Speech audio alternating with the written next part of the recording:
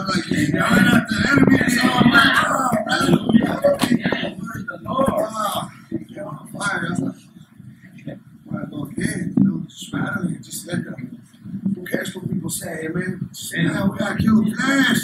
We gotta kill the flesh. I'm telling you, the flesh is trying to just grab you. And man, it's like Spider-Man. Anybody seen Spider-Man? And Venom, that black thing that comes on him and sticks on him and it covers him and he turns into Venom. That's like kind of the flesh. He wants to cover you and just cover you whole. You know what I mean? Amen. Father God, Lord, we thank you, Lord God, as we're standing up, Lord God, Lord, we praise you, Lord God. We give you honor, Lord God, and we give you glory, Lord God, Lord, for everything that you're doing in our lives, Lord God, Lord. Oh, Lord God, Lord, our soul cries out, Lord God, Lord. Our soul cries out to you, Lord God, Lord, and we thank you, Lord God. We give you glory tonight, Lord God. Let your name be glorified, Lord God, Lord. Oh, Lord God, the King of Kings, Lord God, the Lord of Lords, Lord God, the great I am, Lord God, the first and the last, Lord God. Oh, Lord, we thank you in the mighty name of Jesus. Amen. Amen. You guys may be seated. Amen. It's not a cliche. Sometimes we're Christians for a long time, and sometimes we hear people preach, and we're like, man, you're going to preach again, and you're going to preach again, and that's the flesh. We don't want to ever get to that point. Amen. We always want to see and we want to hear what the Spirit is saying. Amen. All the time. All the time, amen. I'm just all rattled up, amen. Man, all rattled up. I was like, let's preach, amen. Amen. We're going to preach, amen. Wow. It's good, amen. I know that we've been doing this boundaries of marriage, amen. I wasn't here for the first week. I kind of went over it and talks about boundaries, amen. And we talked about the different boundaries last week, amen. And when Pastor started it, I wasn't here, amen. I catch up. Well, the most thing I get out of this was boundaries, amen. The word boundaries. What is a boundary, amen? We've been doing this, and we have questions. Some of us don't. I was having trouble, without this book. It's kind of difficult. But, God's going to lead us and lead us through it, amen. He's going to lead us through it, amen. Even those, amen, that are single, that are here, amen, God's going to speak to us, amen. It's boundaries. That's what it is, boundaries. That's what stuck out to me. The big word is boundaries, amen. And sometimes when we get married, we don't know how to set boundaries, amen. We don't know about boundaries. This is why it's good, amen. Me as a man, I didn't have no boundaries, amen. I didn't care. Basically, there was no boundaries, amen. But when I met the Lord, there had to be boundaries, amen. Just like when you're flirting with sin, there's a boundary that the Lord sets, amen. He gives us a warning what's going to happen when we deal with sin. There's a boundary that He puts around us, and this is where we get boundaries from, because God puts boundaries around us, amen. But we have free will. We have free will, amen. Pastor can't be up here, and he can't tell you you can't drink. You can't smoke. Man, you can't lust. You can't steal. Pastor cannot demand that from you. Anybody that's in the pulpit can't demand you that. Amen? It's a free choice that we have. Even God gives us a free choice. Amen? So it's all about boundaries. And if we don't have boundaries in our lives, and we don't know and learn how to set boundaries in our marriage, amen, it's going to trickle down. And it's going to end up, either we're going to end up separating, we're going to end up in divorce, amen. Like 60% of Christians, it's crazy the percentage of divorces in Christianity in the church. It's crazy. It almost surpasses, amen, the world. And that's what's scary, amen. But a lot of times, as Christians, we get intimate. We're new Christians. We get intimate. We don't get discipled. We get excited. We don't get discipled and being married. What marriage is about. We get excited as we go into marriage, and then we have to get to know each other. Amen. What we always say? First, it's all about looks, right? It's all about looks. Like I gotta get her. I gotta do whatever I gotta do to get her. Amen. When I was saved, but in my head to get my wife, I was like, man, I gotta put my game on. You know how you talk? Oh man, I need to get some game right now. I gotta plan out my plan. What am I gonna do? Amen. I almost missed my shot. So I'm in class with my wife, amen. We're in class, DUI class. That's where we met, in DUI class. She had a DUI, I had 4 DUIs, but God is so good, amen. That's how good God is, amen, that I got my CD out with 4 DUIs, amen. I praise God for that. I praise God for that. That's all God. I know some guy that couldn't get it because he had 1 DUI. I had 4, and I was like, I praise God all the time. I give him glory because that was all him, amen. So we were in DUI class, amen, and she was about to be done. So I met her, her third to her last class. And I didn't speak to her. I kind of thought I knew her. Like, hey, do I know you? We look very familiar. Hey, I know you. She's like, nah, I ain't from Bryan. I'm from Denver. What are you talking about? You know? She's over there. She grew up all over. I think she grew up on the north side, and then she went down south a little more. And she's like, I know you. She's like, nah, I ain't from Bryan. Believe me, I ain't from here.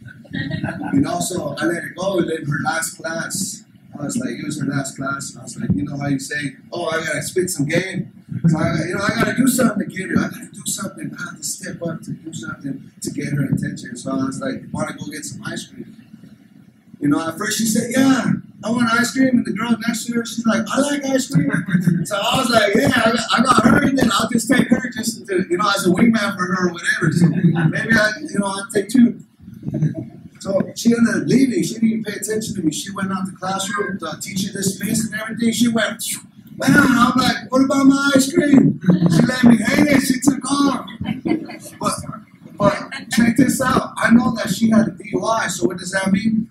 That means she has a breathalyzer in her car, right? She has a breathalyzer. So I got some time to go find her. I got some time to knock on the window. So I found her car. She was blowing, and she looked at me. I know she looked at me. I'm like, she kind of, it's like kind of trying to ignore me. And then I'm like, what's up with the ice cream? What's going on? She's like, and we ended up, she said, I guess. She's like, I guess. In her mind, she's probably like, man, this dude chased me down, knocking on my window. Maybe it might be worth it just to go get some ice cream, amen. It might be worth it. But, you know, God brings us together, amen, because that's the woman I needed in my life, amen. God took the wrong woman that I thought was for me and took her away from me, and God gave me Amber, amen, as my wife. Amen. So I'm glad she had a breathalyzer, amen. In a way, thank you for that DUI, God. Amen. You turned it, when the enemy intended for bad, God turned it into good. You see that? Got myself a wife. And that was good. So boundaries, amen. But that's how me and my wife met, amen. And we still got a lot to grow, amen. We've been married 7 years, man. 7 years, amen. I got that right. 7 years, amen. So what is a boundary? In the simplest sense, amen, I'll make it simple. In the simplest sense, a boundary is a property line. It's a property line. Bam, it's a property line, the beginning and the end of something. It's a property line.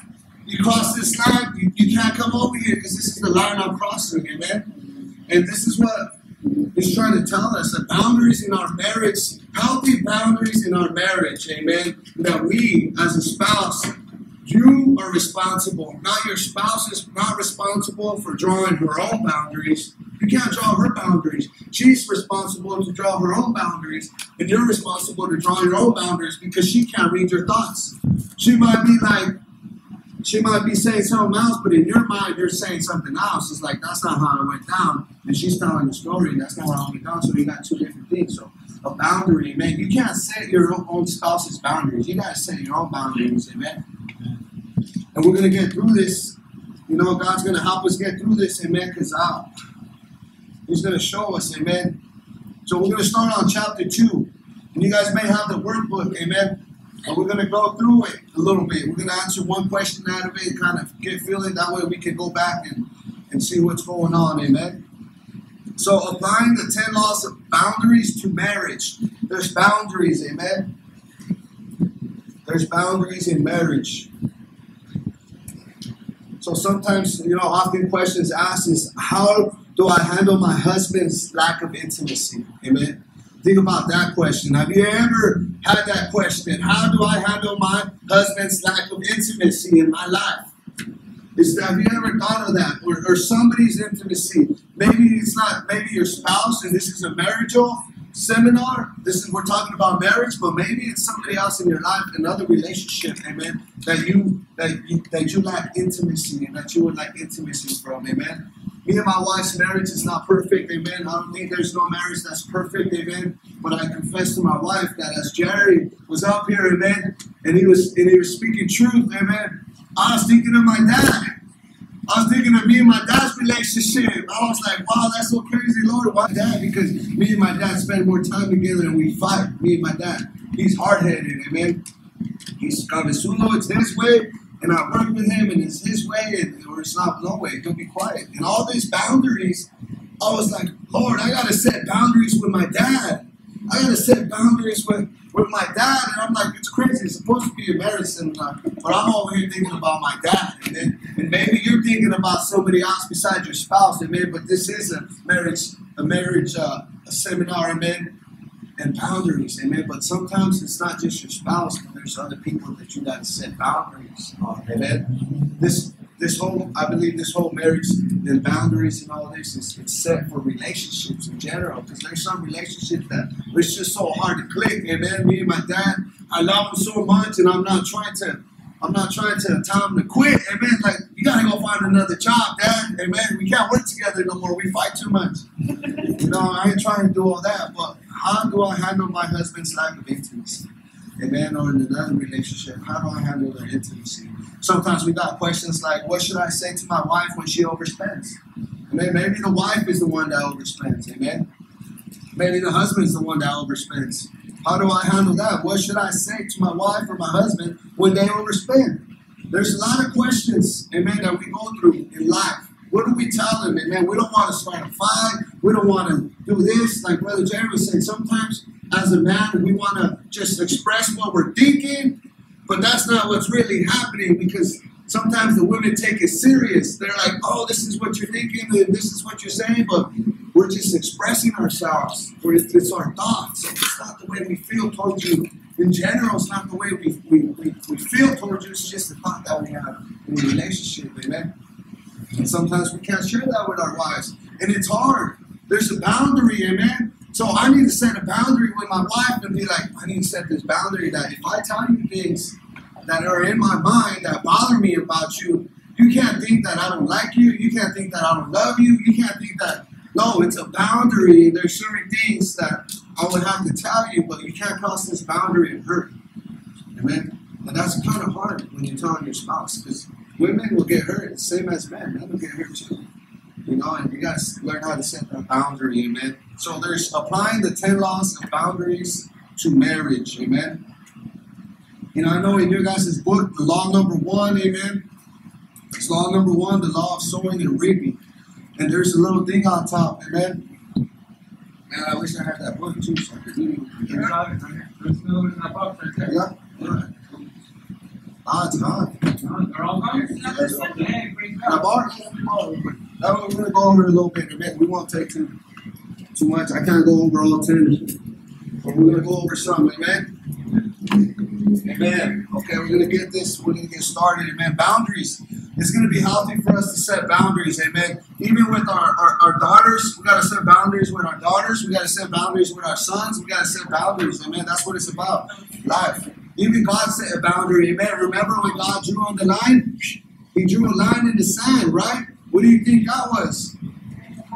That was a boundary. Amen. That was a boundary. He crossed the line and he drew it on the ground. A lot of people are like, man, I wonder what he put on. What was he thinking? Exactly what he was thinking. What does a line mean? It means a boundary. They knew what a line meant. They knew how to draw a line. This line belongs to me. You can't cross this line, and you can't cross that line. So it was a boundary. Amen? Boundary issues in marriage always require an understanding of the situation. Amen? Sometimes we can't just go into a fight without knowing the situation. Amen? Though we give practical suggestions throughout the book, in the long run, learning principles helps more than learning techniques. Amen. We have therefore included this section on the laws of boundaries. Amen. Not as practical strategies, but as principles by which to structure your marriage. Structure in marriage. Amen. These laws of boundaries are not about marriage as it should be, They're about marriage as it really is. Amen. As it really is. Like the law of gravity. Amen. You try to jump, it's going to take you back down. The laws and boundaries are always enforced. Whether or not we are aware of them, these laws lay the foundation of how responsibility works in life. Amen. So I'm going to read law number 1, the law of sowing and reaping. Okay? I'm going to read that little headline and then I'm going to go ahead and read out of the book. So simply put, this principle means that our actions have consequences. When we do loving, responsible things, people draw close to us. When we are unloving or irresponsible, people withdraw from us. Amen? So I'm going to read you a story. It says, Amy and Randall have been married for 8 years. Wow, 8 years. And they love each other. However, when he is angry or upset, Randall becomes moody and would withdraw from Amy and the kids, except for occasional outbursts of anger. When his manufacturing business was struggling, he would sit silently through dinner. Once during this period, the children were arguing at the dinner table. Out of the blue, Randall said, Amy, can't you keep these children alive? I can't even have a moment of peace in my own home.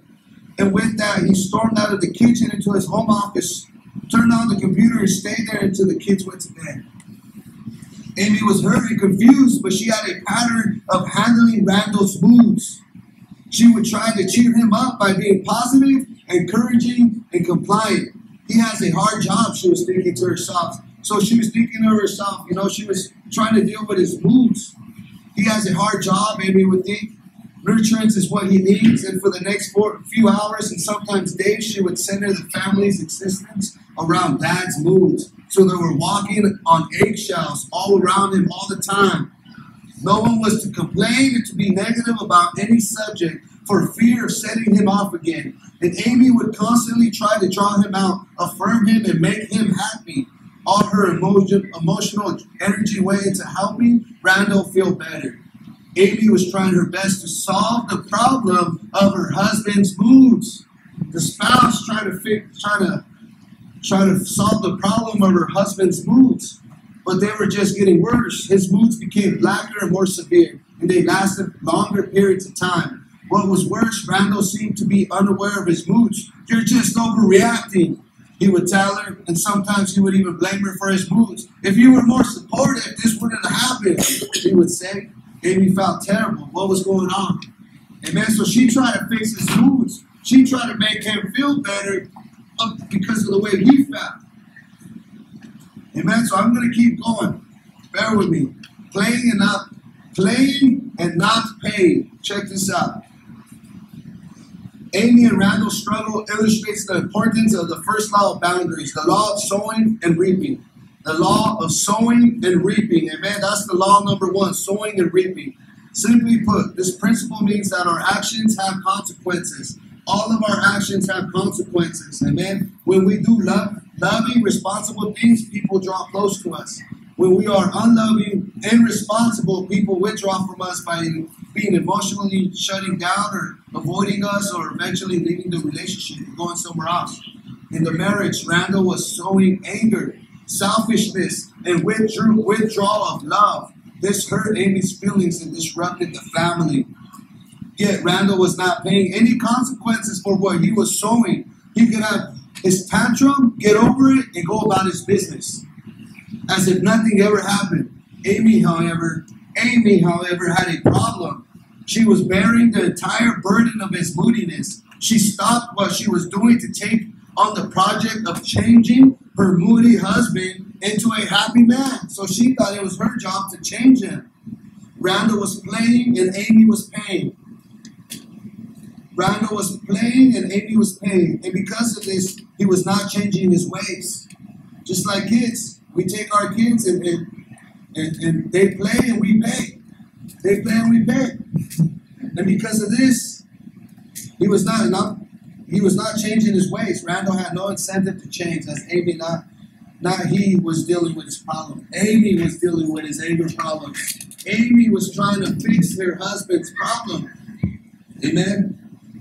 So we're going to go to the question real quick. Amen. I'm going to put a pause. One of the questions, it says playing and not paying. Amen. Remember Randall and Amy, he was playing and she was paying. And because of this, he was not changing his ways. Randall had no incentive to change because Amy, not he, was dealing with this problem. Question: when in your marriage have you played but not paid? Or where are you doing so now? Amen. Where in your relationship right now, you can answer if you want. Have you played but not paid? Amen. And I'm going to give an example of how I played and I wasn't paid for it. Amen. And God's dealing with me this, but when people call, I tend to just get up and go. When people call me and they need help, I just tend to get up and go, and I leave my wife. And I go. I don't tell her nothing. I tell her I'll be back. I got to go help. And I leave. And by going through this chapter, I was understanding, and God was showing me that I was playing, amen. That I would get up and I would go help somebody because they needed help, because that's what I do, right? I'm a servant. God, I serve people, and that's what I do. And in a way, but I was getting up and I was leaving. I was leaving my wife at home. I was always leaving her at home. I gotta go, babe. I gotta go fix this. I gotta go do this for the Lord. I gotta go do this. And I was always leaving my wife at home by herself. All right? And we were talking about this, and I didn't know that she was paying. Amen. In my head, I'm like, she's at home, she got it, the rent's paid, she's at home, she ain't got to worry about the lights getting paid off, she ain't got to worry about this and that, she's at home, she got it, you know, she has to take care of the house, I'm going to go take care of somebody, but I was playing and she was paying. You know what she was paying? She was paying resentment. Why resentment of like, man, my husband's not here. Like, should I resent him? And in my mind, my wife's like, man, he works hard just like Gaby. He works hard, he provides. You know, he's a man of God. He needs to go help people. People need their help. And when I was jumping, like, hey, they needed my help on there, right? And I was playing, and she was paying the consequences. She was paying for what I was playing. And I would always leave, and I always leave her alone. I always leave her alone. On a Saturday, I'm out. I'm not at home. I'm out doing something. And I'm not with my wife. What she was paying is she was paying what? Loneliness? What else was she paying? Was she paying some lack of intimacy, where she said, man, does my husband love me? Am I beautiful anymore? Does she don't love me? Does he not love me no more? Does he not think I'm beautiful? How come you don't want to spend time with me? How come you don't put me first?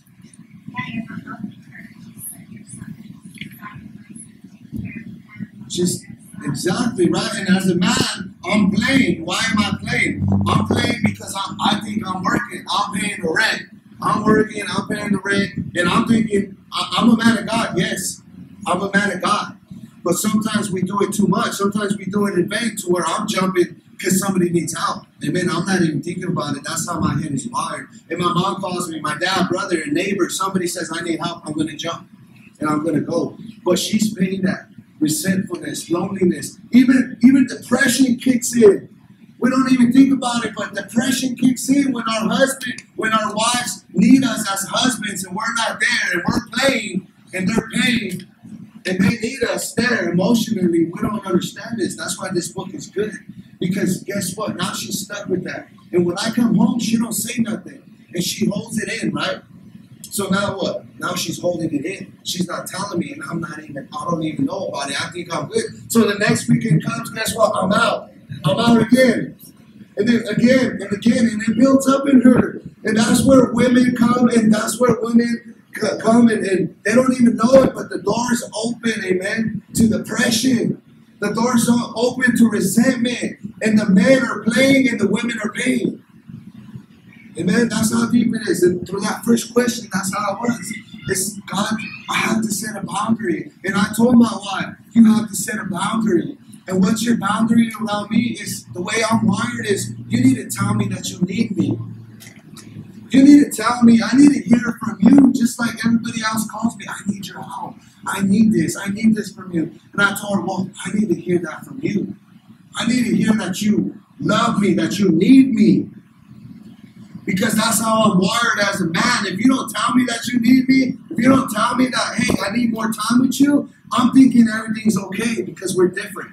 Men and women are different. They're wired different. So women, you have to set a boundary too. You guys got to set a boundary around us. And this is what this book is talking about, is setting boundaries. Amen. And the boundary number one was the law of sowing and reaping. So what am I sowing? I'm sowing discomfort. I'm sowing separation between me and my wife. I'm sowing division between me and my wife, and I don't even know it.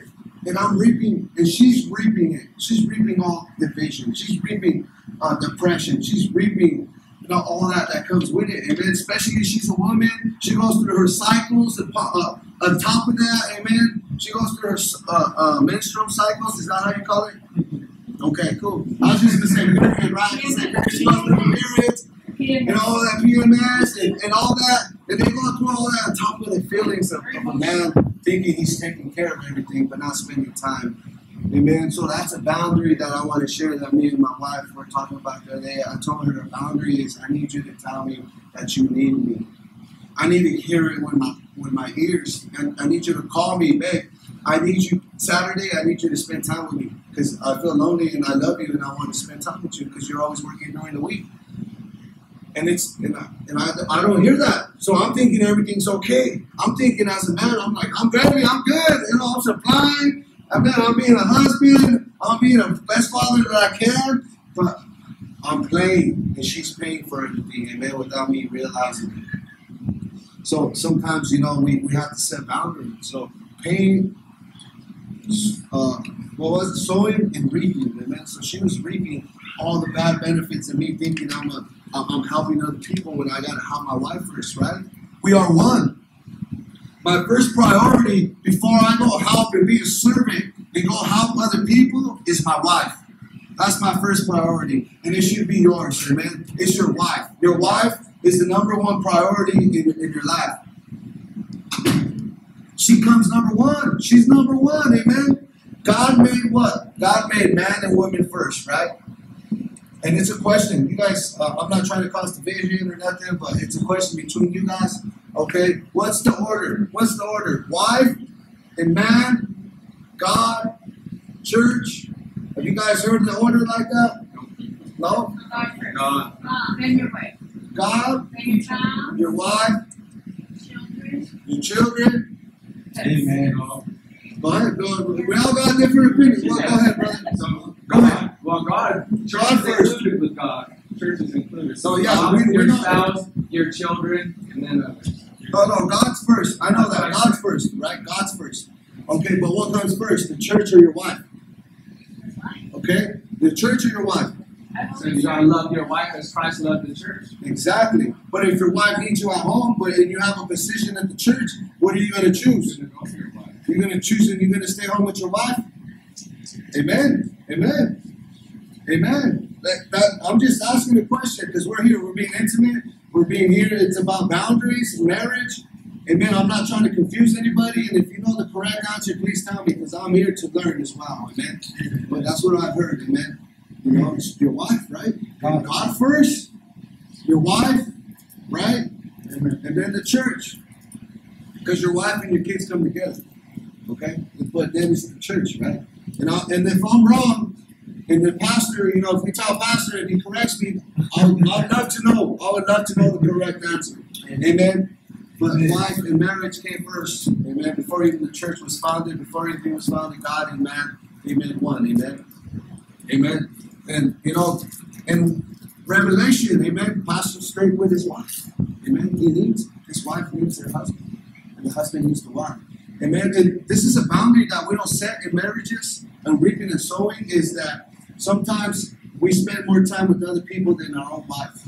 Amen. When we're married, we're supposed to spend more time with each other than with other people. Amen. And something, and we're going to learn through this. We're going to learn through this. Amen.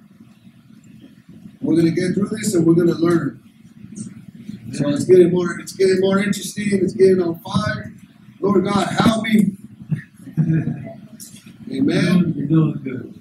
Amen. Not playing and not paying. Amen. So we got to remember this. When we do loving, responsible things, people draw close to us. When we are unloving or irresponsible, people withdraw from us. Okay?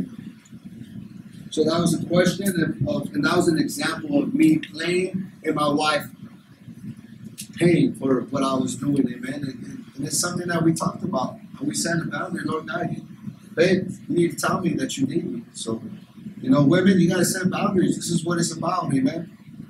Consequences grows spouses up. Amen. This is our next section of questions in the book. Amen. Consequences grow spouses up. Okay, God designed marriage to be a place not only of love, but of growth. One pathway to growth is learning that actions have consequences. Since marriage is such a close, long-term relationship, spouses deeply affect each other with their actions. With their actions. The old saying says, you always hurt the one you love. It's true. And this is why understanding and applying the law of sowing and reaping are so important, not only for the spouse who has taken on the problems of her partner, but also for the spouse who is shrinking responsibility. It's an act of love to allow our spouse to reap the effects of his selfishness or irresponsibility. Let me read that again. It is an act of love to allow our spouse to reap the effects of his selfishness or irresponsibility. So it's okay when my wife says, no, you go through depression. Maybe you stay home by yourself. Maybe you feel like that. It's an act of love when when we feel the own effects and we reap the effects of our own selfishness and our own irresponsibilities. It's like conviction. It hits us. How about you get a little bit of taste of when you leave me? How about you get a little bit of taste of when I'm here at home waiting for you and I want to cuddle with you, but you're not here. You don't want to cuddle with me. It's okay. That's an act of love. Amen. When we tell our spouse that, amen. Unless, of course, we are acting out of revenge or a desire to see our spouse suffer. That's different. And what did that say? Jerry read it the other day. It said that and then impure hearts use boundaries to act out feelings such as revenge and anger. Watch out when you want to do something for revenge or out of anger. It says that's an impure heart. Amen. So we got to do it with the right motives. We got to do it with the right motives to show our partner, hey, this is what I'm feeling. Hey, this is what I'm going through. That way they, with love, know what we're going through. Amen. Unless you guys love spending time with other people and not with each other. You know what I mean? Some relationships are like that, but boundaries are the key to obeying this law of sowing and reaping. When we set and keep limits with our spouse, we are saying to him, I may love you, but I'm not paying for your problems. Refusing to rescue your spouse, such as by refusing to cheer him up when he is pouting, sacrificing to pay off his credit card bill, calling in sick for him when he has been out partying the night before, help keeps the problem with you. So instead of helping our partner with the problem, we're adding fire. We're adding wood to the fire. We're helping him. We're not helping him. We're enabling him. Amen. And marriage is not about enabling him, enabling her. Marriage is about growing together. Consequences grow spouses up. That's why a lot of times I think we're afraid to mess up or we're afraid to do things, but that's where you grow. That's where growth comes. Amen. God will use somebody to bring truth to you, and it's like, wow, it brings growth, and it brings conviction, and it brings growth. Amen. So one of these questions, I'm going to read just one question out of every little dot. God designed marriage to be a place not only of love, but of growth. Amen. When in your life, your married life or earlier have consequences taught you a lesson and helped you grow up. Amen.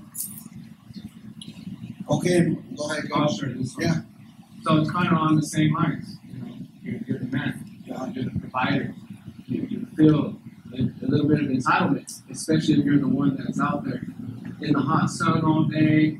You know what I'm saying? Dealing with so much problems, and you gotta come home and deal with all the other problems, but you're not thinking of your spouse's problems that she's dealing with on a daily as well. Especially if the spouse works just as hard as you do, the same hours all day, and then you expect to be able to come home and just sit on the couch and turn on the TV while you just sit there and let your wife, who had just as hard as the day as you had, sit there and cook the meals, do the laundry, clean the house. Where does she get her rest? You know what I mean? And this is something that this book is bringing it to my attention because I've been reading it too. Yeah. And I think that's something that we all need to be able to, we got to complement each other. We got to balance each other out. If we all need equal rest. If we can, it's like the 80-20 rule. You ever heard of that?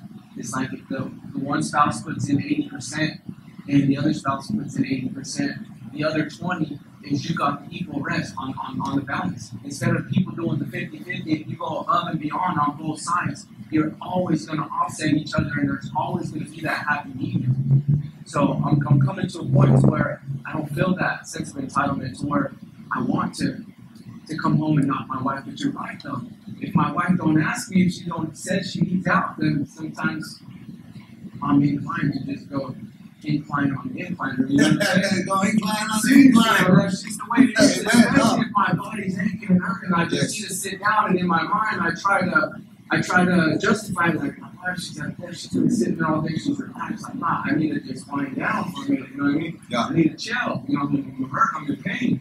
I need a muscle relaxer, I need some icy hot, I need something. You know what I'm saying? But it's not. You gotta keep on going. You gotta keep on going together. And I believe this is why this is good. But the consequences though. Sometimes she'll tell me, hey, nah, I need to relax too. No, you can order a pizza or something. I'm not cooking. I didn't pull nothing out. Come on, This is true, man. Pile of laundry in there. What you go wash this out? You know what I'm saying? We're doing this as not as marriage should be, but as it really is. Amen. And that's the good. I love it. You know. Amen. You know, 50-50. Everybody always says in the world 50-50. 50-50, 50-50. I don't believe in 50-50, amen. I believe in 100 all the way on both parties, amen. 100 all the way. Oh, well, she ain't doing this, I ain't gonna do this. And he ain't doing this, I ain't doing this. And he ain't doing this. But that's why there's boundaries. And we don't, as marriages, nobody taught me to set boundaries around me, all right? I never set boundaries in my relationship. I never have. This is new to me. I got to set a boundary that when I'm doing too much, it's like, okay, let me give you an example, okay?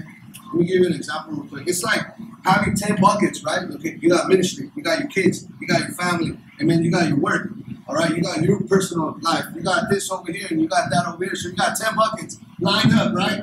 You can't fill all 9 buckets. You can't fill all 10 buckets. You cannot fill all of them 100% because you're going to wear yourself out. One bucket is going to be left out dry. 3 buckets are going to be left out dry. You're going to put more water in this bucket than you do on this bucket. Amen? So think about it like this. You can't put all your effort. I can't put all my effort on helping people, helping my family, taking out their problems, and doing more things because I got to take, there's a boundary that I have to set. Okay, this bucket is filled 75%. This bucket is filled 75%. This bucket is filled 50%. This bucket is filled 30%. Guess what? I have to set a boundary to where I have to come and fill this up to 75% because I can't fill it up to 100%. I can't, not by myself. There's just too much going on. Amen? That's why God gives us strength and He gives us His mercy. He gives us strength and peace through all that. But you got to see it that way. We can't fill all buckets up with 100% all the way because you can't. You're either going to leave your wife neglected like I was, and this is something that recently came up, that I help people and I leave my wife. Amen? And I'll give you another example of her paying and then me playing, right? She's going through some medical issues, and man, I believe God's the healing's already there. It's happened. It's already there, amen. And she's going through it. But I've never sat down and said, "Hey, what's going on?" I've only heard her through the phone of the situations that she's been going through, right? So when I started, asking her, and I was like, well, what is this? And I seen the paper on the table, I Googled it, and right away I tried to fix the problem. Right away I was like, babe, you can't eat this, you can't eat salt, you can't eat this. I almost made her cry. Because I didn't understand what she was going through. I was just trying to fix the problem. As a man, I tried to fix the problem, and I didn't know what she was going through. All she wanted me to do was just to sit there and be comfort her. Us men, we don't know how to just sit there and comfort her. There's something, a boundary that we have to set, that we have to comfort our wives. We have to comfort our spouse. And I'm telling her, well, you're going to have to not eat salt. You can't eat potatoes. You can't eat bacon. You can't eat ham. You can't eat this. You're going to go on a diet. Let's go fasting. And she looked at me like, what the heck's wrong with you? I'm like, I'm not going through it, so you do it.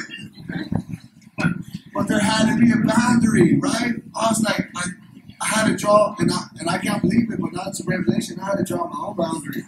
Somebody else had to tell me, hey, you need to check yourself. You need to be there with your wife.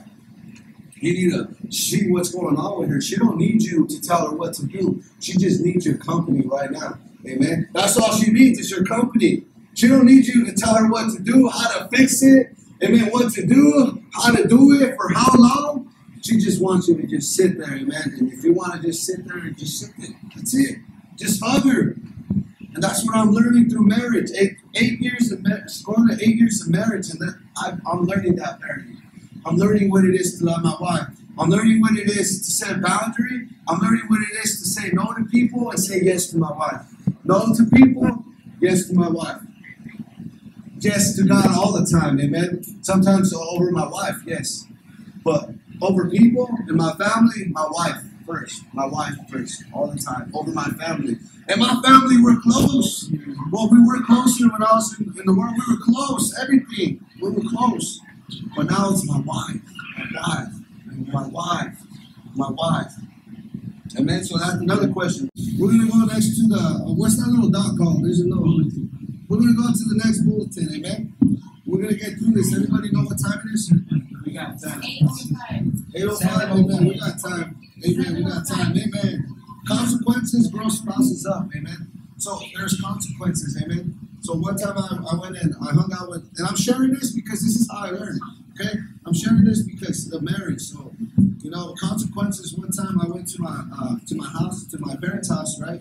And I chose family over my wife. I went in and I started drinking with them as a Christian. This happened like 5 years ago, I think. It's like 5 years ago, I bet. Well, depends on what story you're talking about. Yeah, there's been a couple, amen. How long did you go line? Oh, wow, hey, whatever, hey, be exposed, amen. Not just one. This is just one of the many stories, amen. One of the many. And then they go past 5 or 6. Okay. But consequences, amen. The consequences of me going out drinking and not coming home that night. Oh man, I almost hurt my mom. I almost threw her down the stairs, and she was. No, you almost my arm. Like, I almost hurt my wife's arm. My mom, I almost hurt her. I took off. I was drunk. I didn't want to stay home. I wanted to go with my parents. I wanted to go with my dad. He was doing coke and he was drinking. And at the time, that's what I wanted to do. But the consequences is that I felt so bad the next day because I knew I was a Christian. I knew that I was being sober for so long.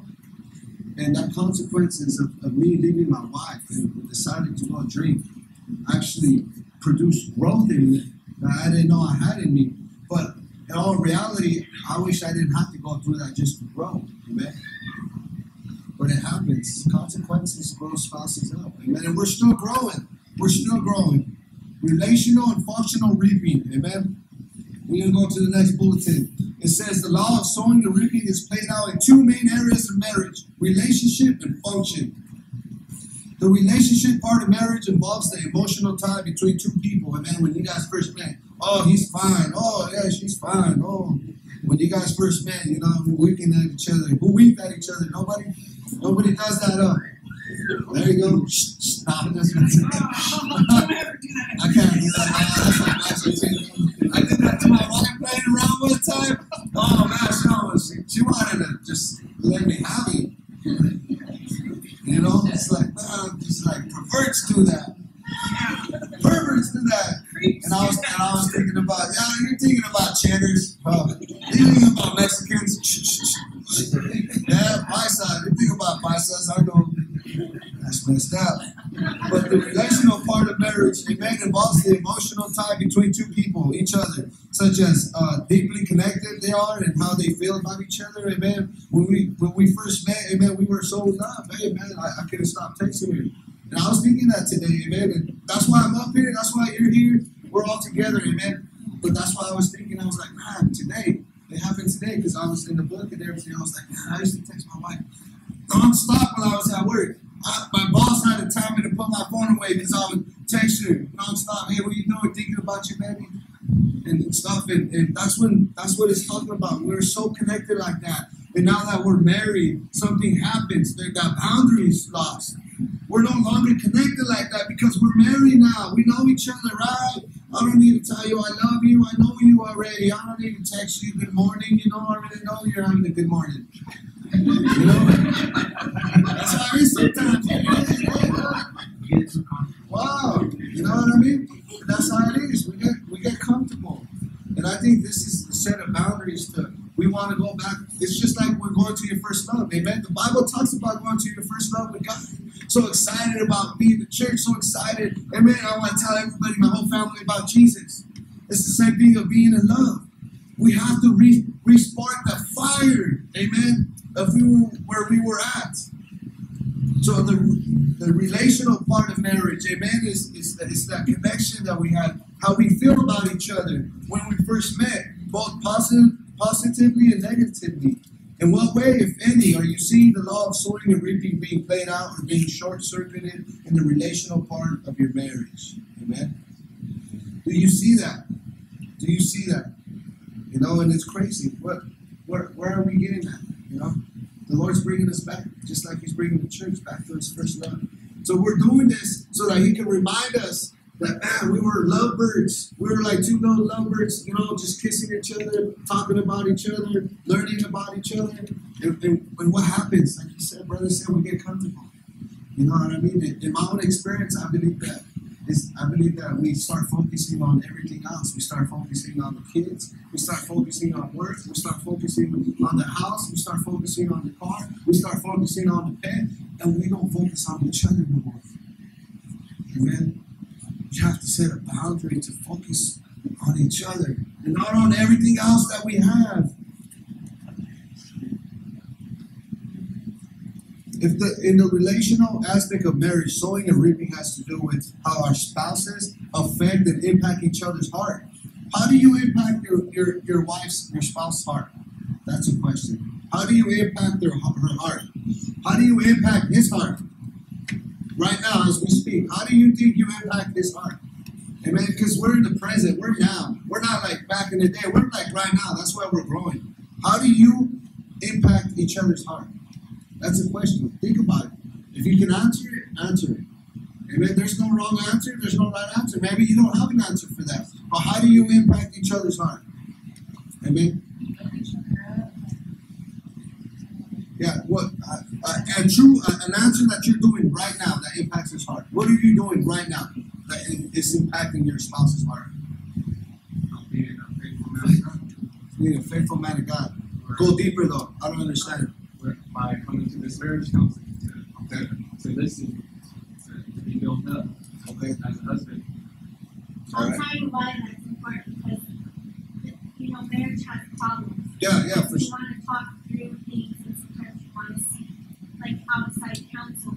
Yeah. And he was so negative, saying, "No, we don't need help. We don't need to involve anybody else. And our marriage is fine." And then he started like reading this book and stuff, and he's been so open to it. It's like, see, I told you we needed help.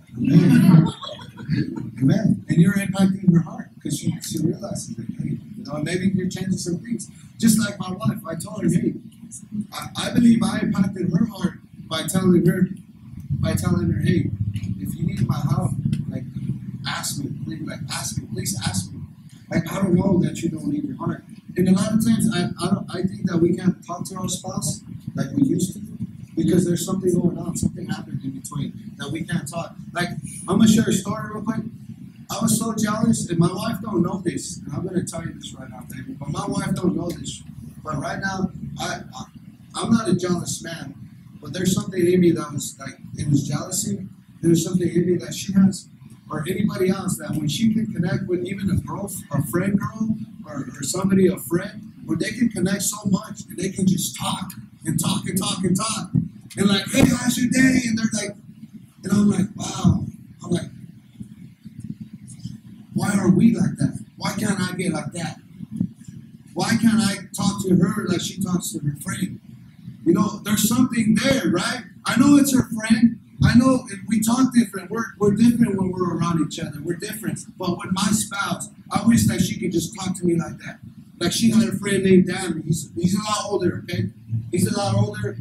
She worked with him. She was her friend. But when he came over, she could talk to him like crazy. And I never told her that till right now, because this book brought it up and the Lord brought it up. Amen?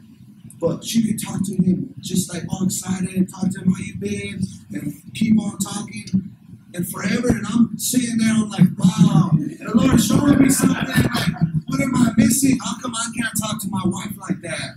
How come me and my wife ain't like that? There's something missing. How come me and my wife can't talk like that forever and hours and be excited about our marriage and be excited of what's happening? You know what? The enemy comes in and he puts a burden on our marriage marriages. Our marriages are not a burden. I want to remind the devil that our marriages are not a burden. They're from God, and God put us together. Amen. Yeah. But I was like, man, Lord, how come I can't have that with my wife? What's happening? But they've had that bond for a long time because they work together, right?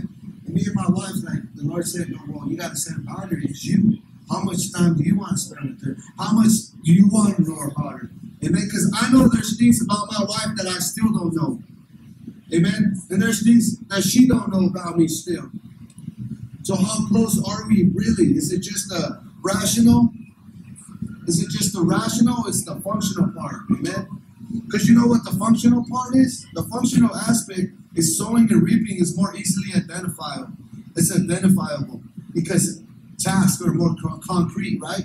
For example, a husband may sow overspending while his wife reaps the result by having to get a job or by scraping on food or other necessities to meet the family budget. You know, the man overspending, the wife has to work over budget. We can't be spending this much. We have a budget. We can't do that. And my wife's good about that. She tells me, hey, we can't do this. Or a wife may sow carelessness housekeeping while her husband reaps discomfort in his own home and embarrassment when company comes over. It goes both ways. Functional, the dishes, throwing out the trash, cleaning, vacuuming, cleaning the house. That's the functional part, right? In either aspect, the problem is the same. The one who has the problem isn't facing the effects of the problem. And that's a lot of times in marriage. The one who has the problem isn't facing the effects of the problem. Our spouse is. The other person is. And things don't change in a marriage until the spouse who is taking responsibility for a problem that is not hers or his decides to say or do something about it. Enough is enough. Like I know my wife wants to yell it out. You're not spending enough time with me. Stop putting everybody else first. That's what I heard in my ears. She didn't say it, but that's what I heard. Stop spending time with everybody else. Spend time with me. Show me that you love me. Show me that you want to spend time with me. And that's how God is too. That's why we come to church. God is saying, spend time with me. Spending time with your phone. Spending time with television. Spending time with this. Spending time with that. I need you to spend time with me, God says. I need you to spend time with me. And it's the same thing. I need you to spend time with me. This can range from emotioning how her spouse's behavior hurts her feelings or his, all the way to setting a limit on the behavior. We need to set boundaries and limits, amen, on our behaviors. We have to, amen. We have to. That was just number one. So Pastor has to carry it, amen. Man, that was just number one. That's what God put in my heart, amen. And it was all Holy Spirit fell, man. I didn't. But man, we need to set boundaries, amen, on boundaries, amen. Right now, I'm gonna. Can I share what the Holy Spirit is telling me? Boundaries on me, okay?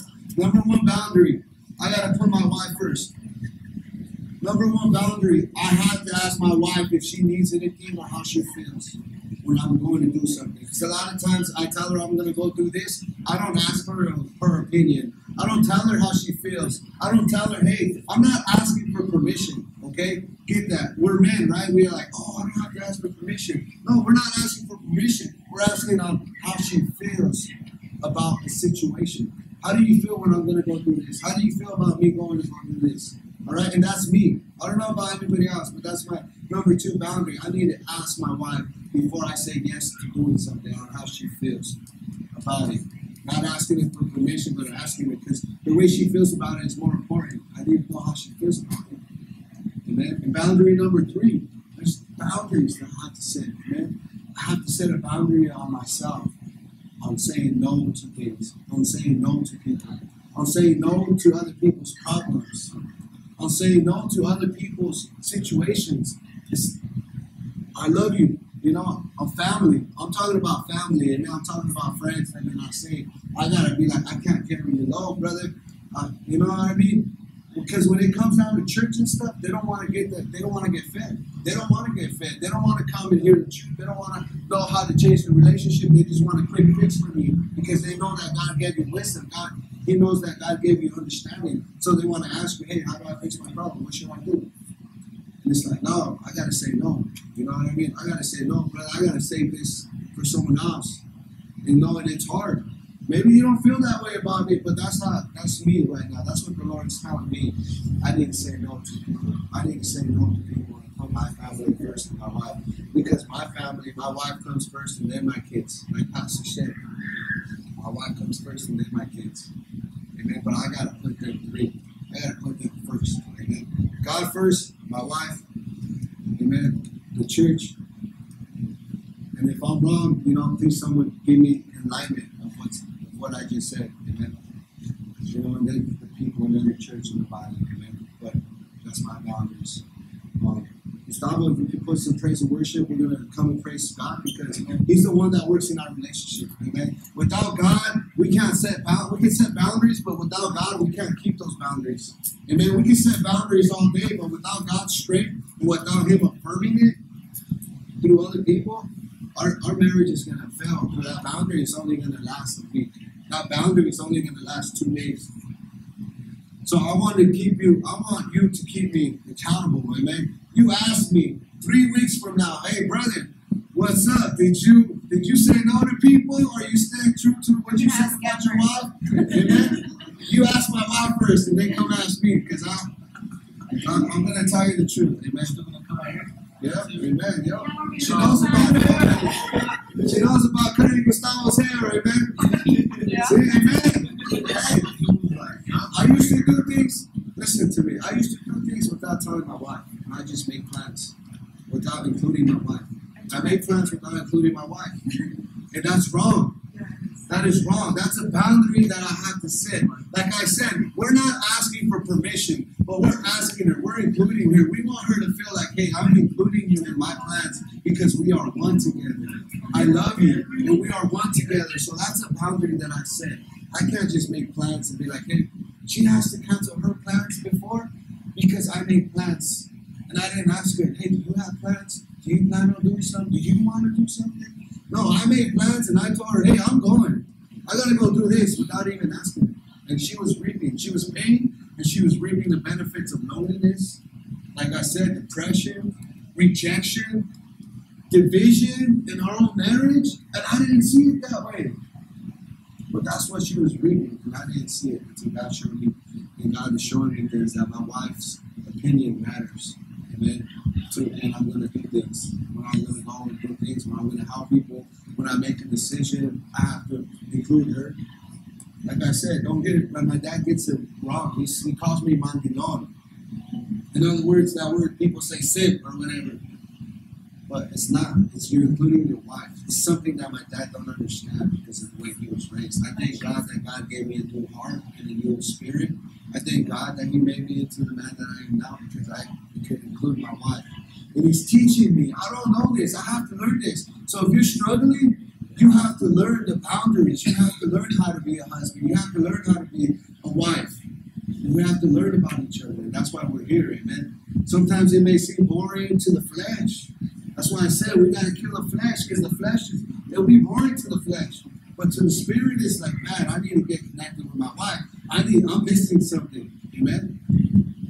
So we're going to come up here and we're going to praise God and we're going to get out of here. Amen? Amen. Hallelujah. Father God, we thank you tonight, Lord. We thank you, Lord God, for the boundaries, Lord God, that you have set, Lord God. We thank you, Lord God, Lord, for what you've done, Father God, Lord. Oh, Lord God, Lord, help us, Lord God, to see, Lord God, how marriage was created to be, Father God, Lord. Help us to see, Father God, Lord, the love that you have for us, Lord God. And the love, Lord God, that we didn't have for you, Lord God, and our wife, and the church, Lord God, and our brothers and sisters, Lord God. Oh, Lord God, we thank you right now, Lord God. We thank you right now in the mighty name of Jesus, Lord God. And we can come up, amen. Let's pray. I want to pray for your marriages, amen. And I would like for you guys to pray for me and my wife. Because a lot of times that's what the enemy don't want, is for us to pray for each other, lay hands on each other. Amen. We're going to pray for your marriages, amen. We're going to pray. You guys can pray for me and my wife, amen. I'll pray for you. Father God, Lord, I thank you, Lord God.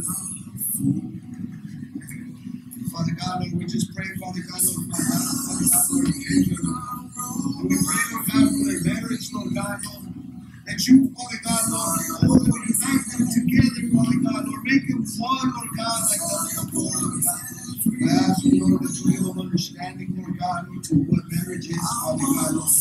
What boundaries are, Father God, Lord.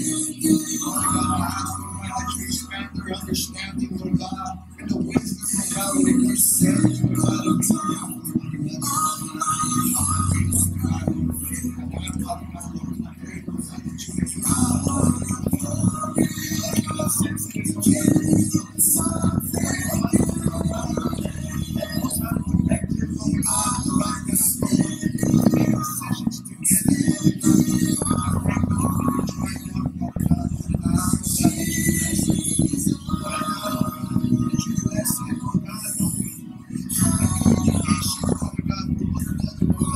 That you bless it, Lord God, with peace, Lord God. That you bless it, Lord God, we thank you for the right now, Lord God. In the mighty name of Jesus, Lord God, we pray. Amen. Father God, Lord, we pray for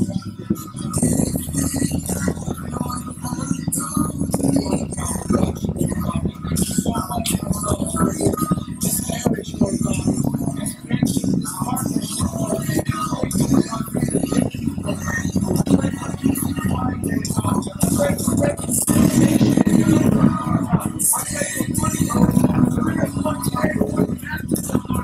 I pray that you reconcile this marriage, Lord God, even a relationship with you, Lord God, Christ Jesus, there's no relationship, Lord God. I pray, Lord God, I ask, Lord God, for anointing, Lord God, to come upon them, Lord God, like never before, Lord God, that you would use them, Lord God, like a powerhouse, Lord God, for your kingdom, Lord God, for your honor, Lord God, your face, my God, shine upon them, Lord Jesus, so they can reflect your glory and your day and you, my God, and my King. I pray, Lord God, for this simple God, Lord God, for the head of the household, Lord God, that he would take the praise, Lord God, that he would begin to lead by leadership, Lord God, that he would begin to lead, Lord God, by the leadership of your Holy Spirit, that he would listen, Lord God, and he would take heed to your heart, Lord God, and that he would be a friend to them, Lord God, that he would not call you, Lord God, that he would not go to the left or the right, Lord God, that he would not lean on his own understanding, Lord God,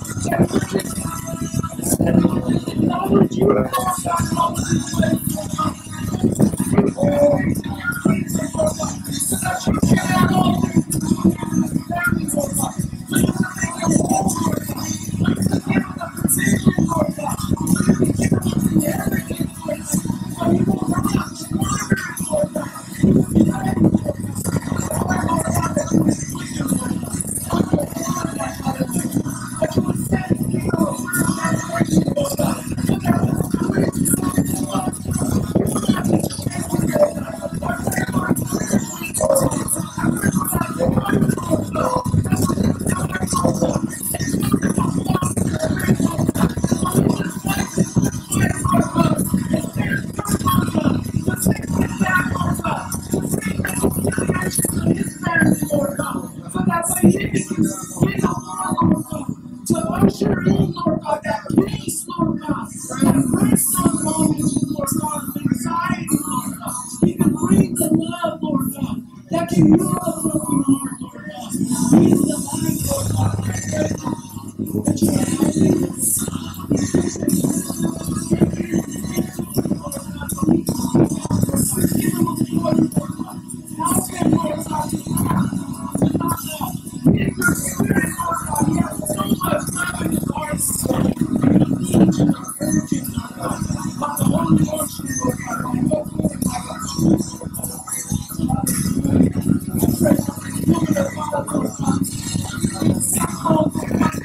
pray, Lord God, that you are helping us.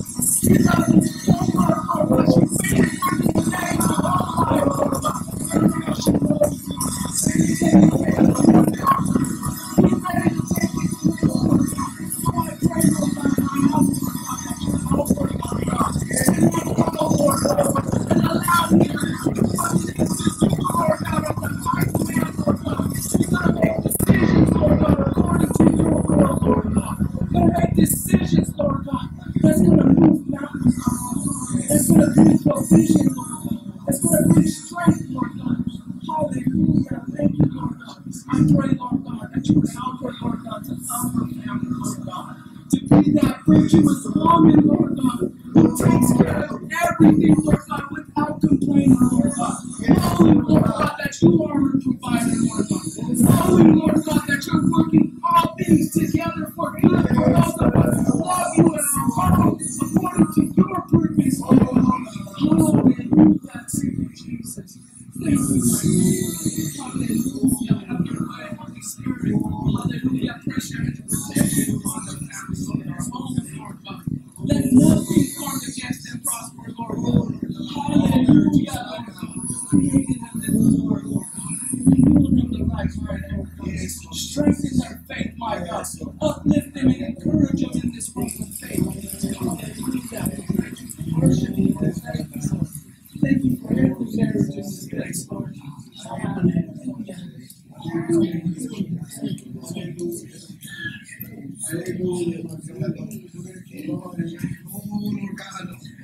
Oh, Lord God, Lord, we pray, Father God, Lord, for this cup, Father God, Lord, we thank you, Lord God. We pray, Lord God, Lord, for your peace of mind, Father God, Lord God, Lord, for the situations, Lord God, the decisions, Lord God, that they're making together, Father God, Lord, that you're binding together, Lord God, in unity, in one accord, Lord God, for one purpose, Lord God, Lord, and that's to glorify you in their marriage, Lord God, Lord. I ask you, Holy Spirit, that you guide them, Lord God, Lord. Fill them up, Lord God, with understanding, Lord God, with your wisdom, Lord God, with your super powerful might, Lord God, Lord, that's supernatural, Lord God, Lord. Oh, your knowledge, Father God, Lord. I ask, Lord God, Lord, that what you put together, Lord God, let no man separate, Lord God. Let no situation, Lord God, no problem, Father God, Lord, come in between them, Lord God, Lord. As they make, Father God, Lord, their move, Lord God, to their new house, Lord God, unite them together, Lord God. Let them think alike, Father God, Lord. Let them think, Lord God, Lord, on the same page, Lord God. Let them walk, Lord God, side by side, Father God, Lord, in this situation, Lord God, that's coming, Father God, Lord. I lift them up, Lord God, united, Lord God. Lord God, in love, Father God, Lord. Help them, Lord God, to fall in love again, Lord God, Lord. We lift up this marriage, Lord God, that you use it, Lord, as a testimony, Lord God, to disciple, Lord God, the other marriages, Father God, Lord. Use them as an example, Lord God, Lord, for others, Lord God, to see, Lord God, Lord, that you do miracles, Lord God, that you work, Father God, Lord, that you work, Lord God, Lord. Oh, Lord God, work through this marriage, Father God, Lord. A new heart, Lord God, a new fire, Lord God, Lord, for this, Lord God, for your love, Lord God, together, Lord, that they fall in love with you, Lord God, Lord, intimately, Lord God, together, Lord God, and that you, Lord God, Lord, make them fall in love again, Lord God, Lord, together, Lord God, with your tender love, Lord God, with your peace, Lord God, with your kindness, Lord, with your tender mercy, Lord God, Lord, we pray upon them, Father God, right now, Lord God, Lord. Oh, Lord God, Lord, find their family, Lord God. We pray for their kids, Lord God, Lord. Be with them, Lord God. Help them, Lord God, to guide them, Lord God, right now, Lord God. Give them strength, Lord God, to keep going right now, Lord. In the mighty name of Jesus, Lord God, we ask you, Lord God, Lord. Anoint their feet and their hands, Father God, Lord. Fill their mind, Lord God, that they may hear your voice and keep hearing your voice, Lord God. We thank you for them right now, Lord God, in the mighty name of Jesus.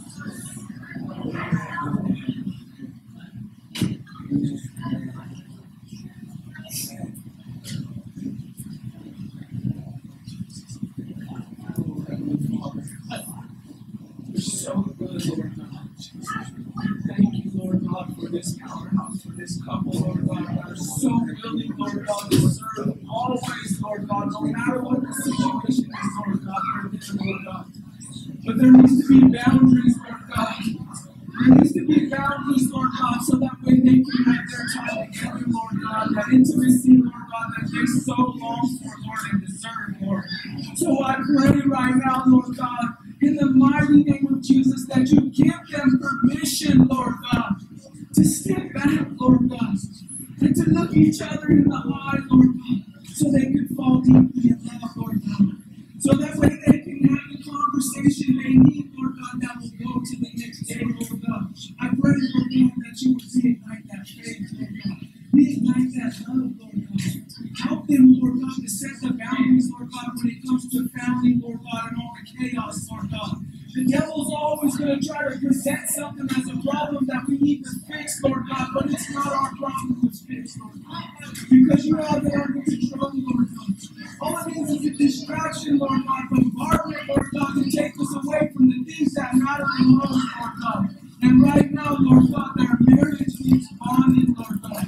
Their marriage needs intimacy, Lord God. Their marriage needs direction, Lord God. I pray, Lord God, that you would help my brother, Lord God, to know his wife dearly as Christ loves the church. Help him, Lord God, to include her in his plans, Lord God. Help her to seek her opinion, Lord God. And help him, Lord God. Help him, Lord God, to not just try to be the man, Lord God, that's taking care of everything, Lord God, but for once, Lord God, to do it together, Lord God. And I pray for the woman as well, Lord God. I pray, Lord God, that you would surround her with his love, Lord God. That his love would bring her comfort. That his presence, Lord God, would put tingles through her body, Lord God. Just like when John the Baptist and the baby, she was jumping in the womb, Lord God. We need that kind of love, Lord God, so we're excited to see each other every day, Lord God.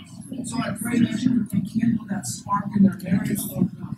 I pray, Lord God, that they would begin to worship you together, Lord God. That they would read your word together. That they would do this study, Lord God, this handbook together, Lord God.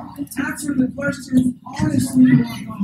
So that way they can get to know each other, Lord God. Not just know of each other, Lord God. The ins and the outs, Lord God. Leave nothing, Lord God, underneath the stone, but bring it to the light, Lord God.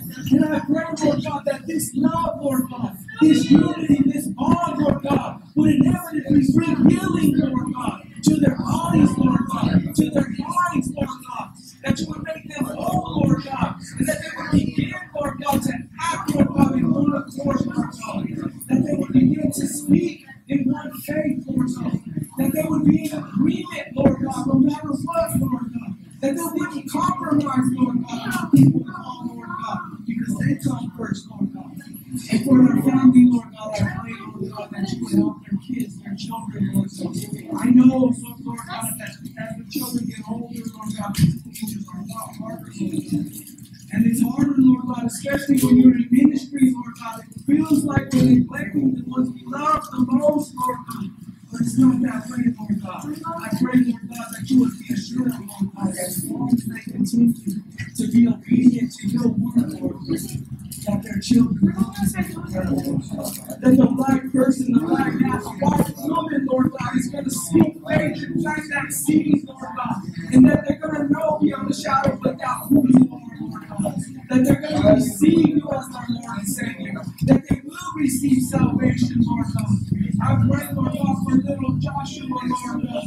I know, Lord God, that right now, Lord God, he has a seed of fear, Lord God. Whatever it was, Lord God. It's just a feeling, Lord. It's just something he has a picture, Lord God, that the enemy's using, Lord God. But we're going to come against it, Lord God. And we're going to pray, Lord God, that Joshua, Lord God, is going to forget all about it, Lord God. That you're going to wipe that memory from his mind, Lord God. That you're going to make him so excited when he wakes up in the morning, Lord God. All he's going to want to do is eat his bowl of cereal, Lord God, and go outside and play, Lord God. To take on a new day, Lord God. To experience new things, Lord God. To be the next generation of faith, Lord God, that's going to stand firm, predicated upon your love, Lord God, on your word, Lord God.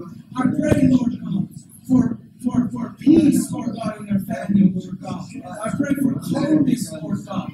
I pray, Lord God, for understanding, Lord God, that no matter what the situation or circumstance, Lord God, that they know, Lord God, that they belong to you, Lord God. They know, Lord God, that you are for them, Lord God. They know, Lord God, that you love them, Lord God, and your love is all we need, Lord God. We stand firm, Lord God, on your promises, Lord God. We stand firm on our faith, Lord God, and we believe, Lord God. We believe it and we receive it, Lord God. I pray, Lord God, that you would increase their finances, Lord God. I pray, Lord God, that you would give them promotions, Lord God, in due season, Lord God, so they won't have to work so hard, my God, to try to make ends meet and pay the bills and try to be in this place and that place all at once, Lord God. We need help and support, Lord. We need stability, Lord God. We need your provision, Lord God, so that way we can focus on the things that matter the most, Lord God. So I pray, Lord God. I pray, Lord God, for bounty, Lord God. I pray for abundance, Lord God. I pray for increase, Lord God. I pray, Lord God. Hallelujah. For increase. Hallelujah. Hallelujah. Pray for Pastor. You guys got time or what? We're hurrying it up. We'll pray for Pastor, man. We'll pray for Pastor, man. We'll pray for Pastor right now. His family. Oh, Pastor, right here. It's great. This is going.